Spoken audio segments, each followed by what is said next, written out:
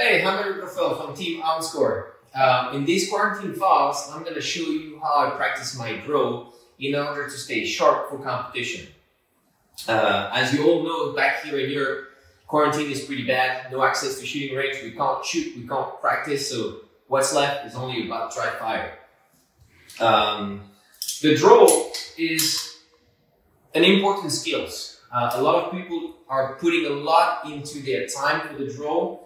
I'm not into much that motion. I'm more into the quality of the technique and the draw. And if it takes a second, it's fine. If it's sub 1, fantastic. If it's 1.2, 1.3, 1.5, it's the first shot. Most of the competition is not about one round, but it's about 8, 9 plus 32 or more. Why not? So I think the skills here, what is important is the movement, the quality of your movement.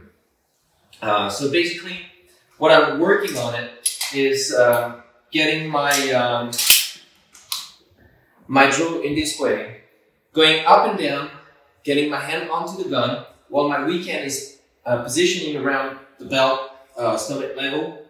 At that moment, I'll draw the gun, get to the contact point, and from there to the final destination, I'm gonna go straight in line with a slight rotation of the gun towards the target.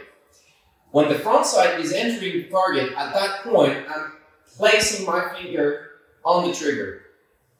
And there we go. All right? So let's do it slowly. It goes like this.